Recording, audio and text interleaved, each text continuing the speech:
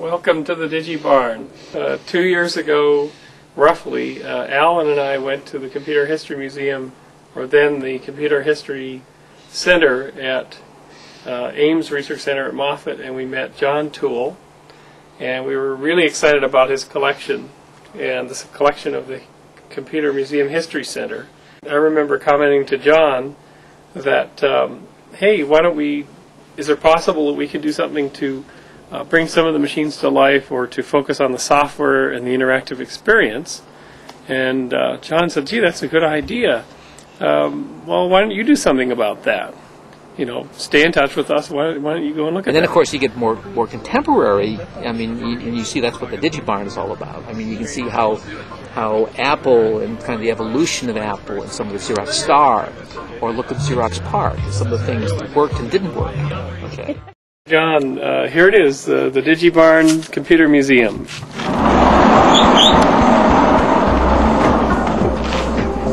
Starting from small beginnings here in our barn in the Santa Cruz Mountains, we started collecting computers and getting donations and buying them on eBay, and getting a lot of visitors, and it filled up the upstairs 3 rooms. And then we decided, well, let's have an opening, and let's invite the Computer History Museum people and a lot of other people from the industry. So we built it out to expand and fill the entire barn. So let's get started.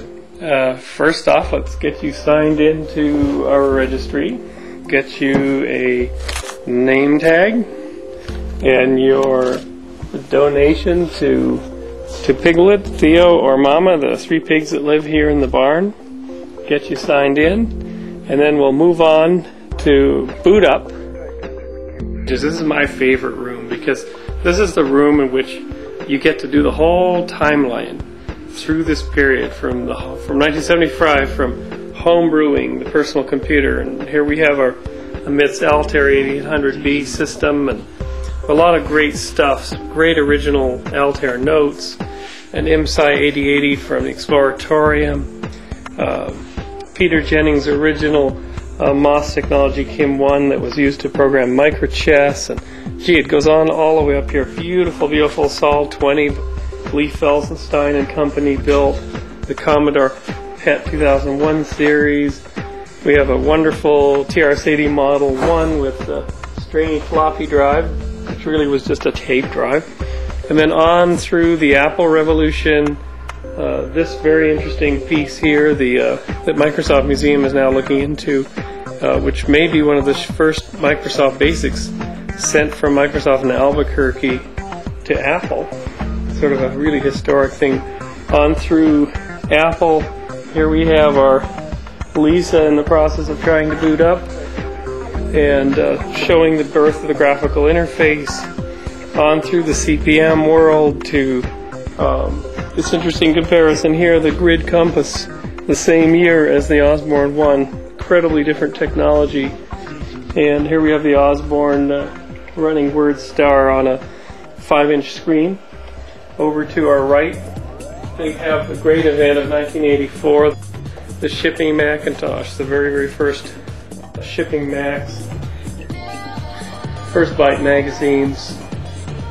And the rest of the room here, we've got the beginnings of the end for a lot of these systems, the IBM Personal Computer 5150, which really ended the CPM era, and then on through the 80s into the next cube at the end of the 80s.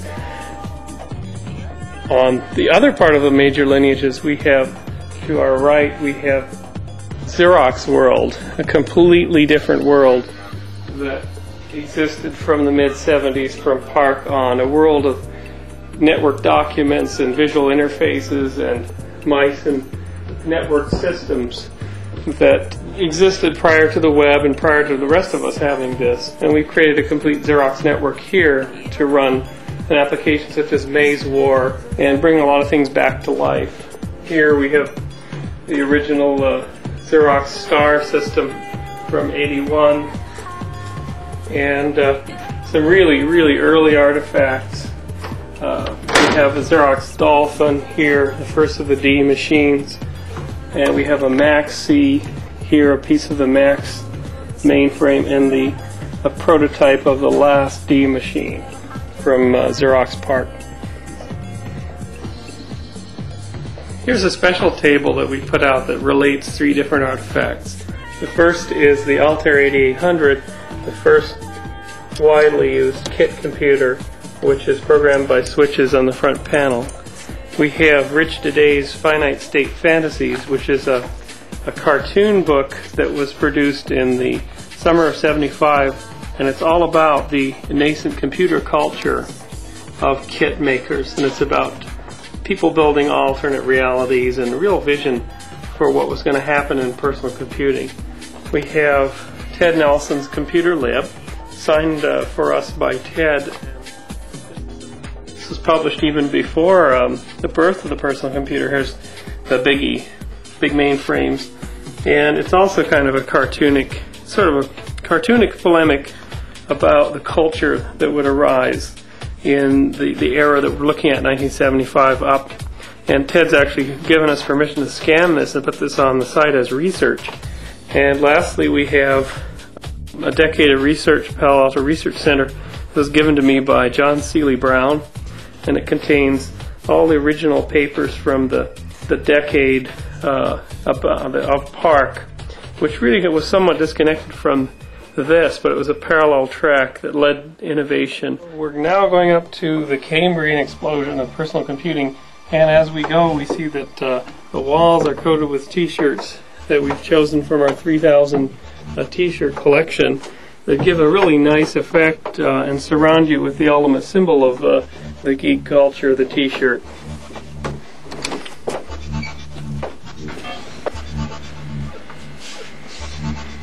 And here we are and playing around at home, which is a gallery devoted to the home computer. And here are 2 networked Vectrexes. These are actual vector-based game systems from the very early 80s.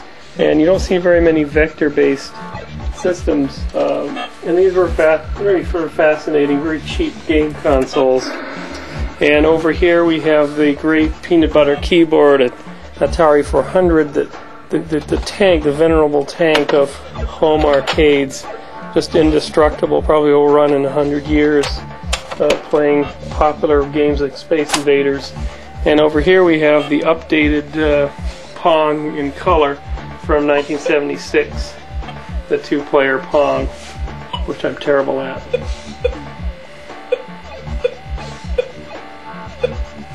Oh, I lost. And several other systems. And jumping forward into the late 1990s, the Audrey, because computer history is not just about 20 years ago, it's about today. The Audrey was a project at 3Com to make a kind of a kitchen computer that anyone would use, surfing the web. Just a beautiful interface, little keyboard. People wonder what happened to the Audrey, and well, it's here in the museum, but for consideration of what happens to innovation in the business process. Here it is, the Audrey.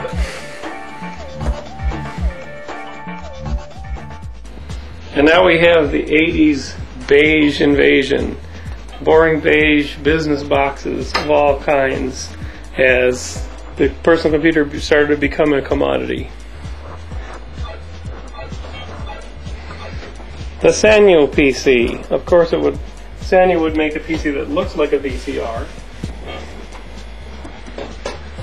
And here we have operating system wars, applications and operating systems. So we have on this side, we have the Windows world, the Microsoft world, and we have on this side everybody else. So it kind of shows you the back and forth of what was going on. Of course, people don't realize that many of the applications, say for the Macintosh, were written by Microsoft.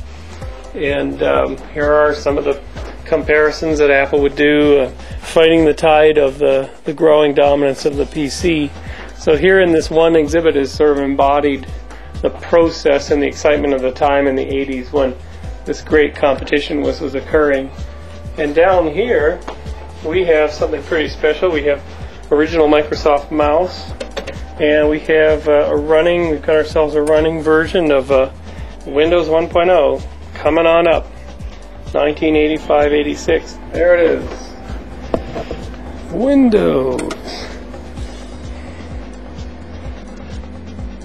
And here's back in the mid-'80s a system that I wrote about the time that Windows 1.0 was coming out. I was coding a desktop operating system for a small company named Elixir, and we were marketed by Xerox. So here it is running on a 10-year-old, 15-year-old PC, and there's my desktop that I wrote based on the star metaphor. So this is what actually got me excited about all this stuff, interfaces and their evolution and the machines that ran them. Portable systems like the Exo Terminal, all the various variants of portability in computers on the move. One of my favorites is here, the Context 10 from 1969, a portable personal calculator. At last, a portable computer for executives, the Bohm Context. And here we have the man on the train with his Bohm personal, called a portable computer. You could try it for 2 weeks free. Mathematical giant for 2 weeks free.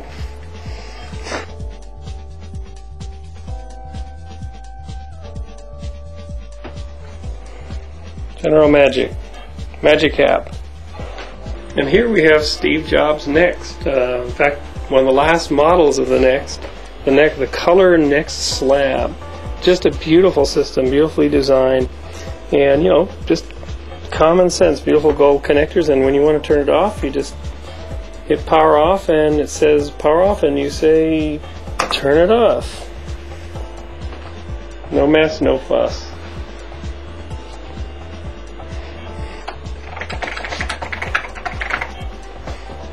So here we are back in another world, in PFS Write on an Apple IIe.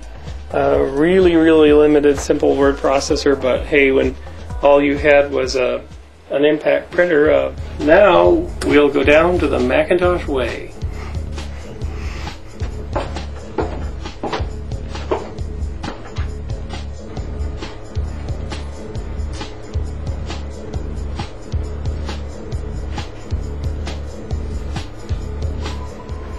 Well, welcome to Family Macintosh, or as we call it here at the DigiBarn, the cult of Mac. And one of the most famous Macs that is here at the DigiBarn is the Black Mac, the 1891T, the machine that was given to us that got us all over the web on Wired, and it's a Tempested Macintosh. And the company that made it sent us another one. They sent us a Mac Plus from Canvas Systems. A battle-hardened Macintosh for use on Navy battleships. Welcome to Family Macintosh, starting from our first little baby Mac, going all the way up through the major lineages of the Mac, up to our only Power Mac, crossing through the rare and unusual Macintosh TV, designed for college dorms and not really sold, all the way up to the first Power Macintosh.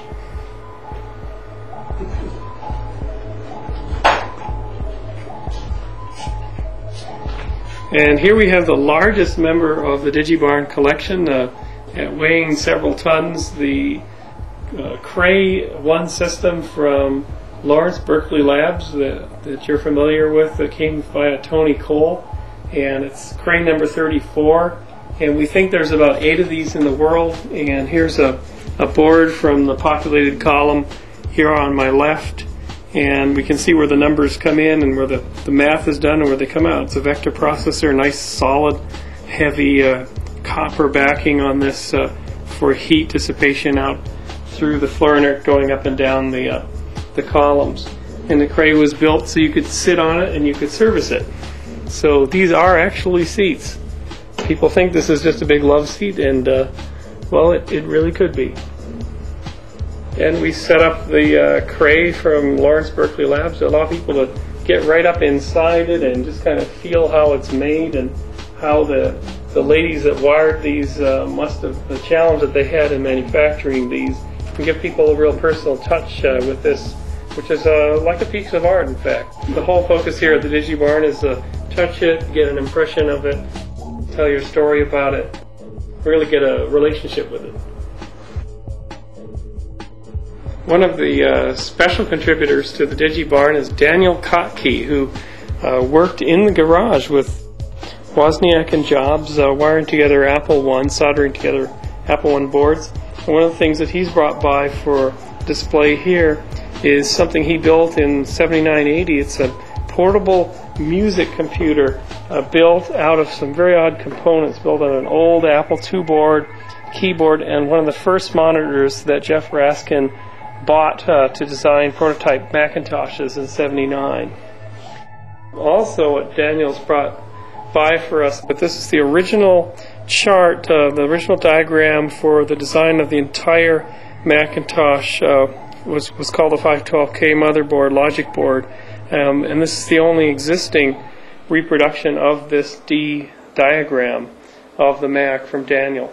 Speaking of Jobs and Wozniak, this little exhibit here shows the culture of Apple, the two different cultures.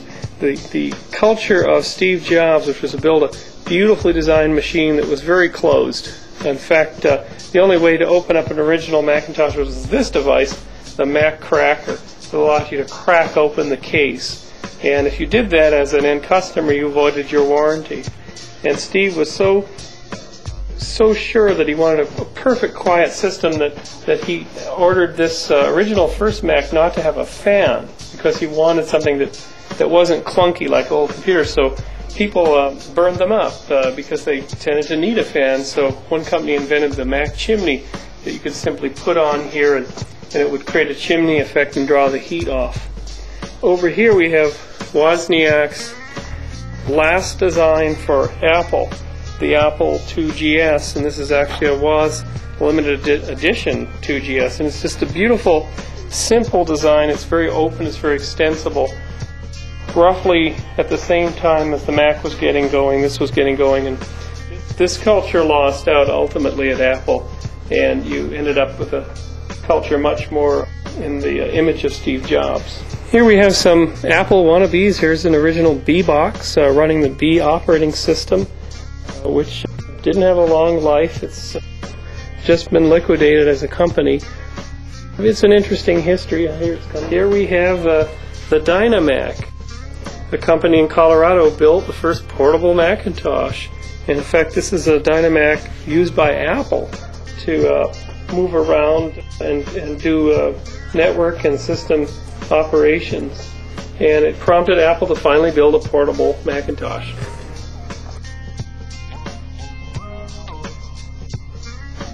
So here we have Galen's tchotchke wall. This is Galen's art direction here, and all the different tchotchkes and books and things that have gone along with the PC and network culture, digital culture over the last 25 years. And one thing that's very rare and very odd is the Smack-A-Mac, something that was made for Macintosh, and I don't know why, but you just so you could give it a smack, and there it is, the Smack-A-Mac. There's a whole story behind this. Well, thank you for joining us here for the quick tour of the DigiBarn Computer Museum up high above Silicon Valley in the Santa Cruz Mountains, and we're just going to close up the barn now, and hope you'll come back, join us sometime soon.